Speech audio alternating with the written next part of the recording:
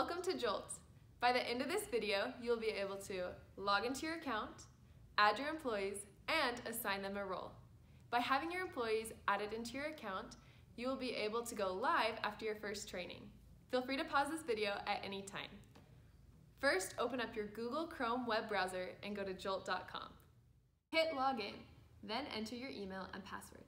If you do not know your password, look for your Welcome to Jolt email from when you registered.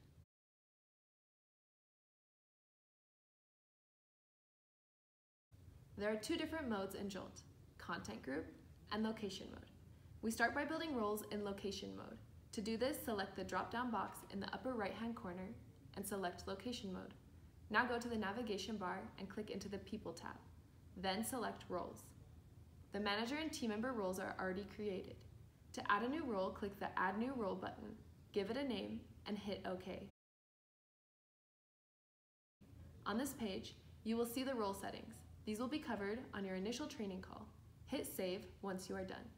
The next step is to add your people. Go to the People tab again and click People. Click on Bulk Import. You can see as I enter their first name, there are 3 more fields that highlight in red. These fields are required. Go ahead and fill the rest out.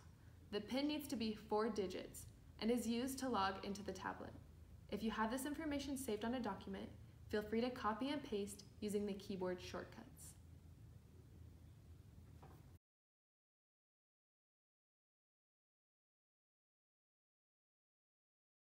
Your Jolt business consultant will be able to answer any questions you still have and will be able to help you build out the rest of your account.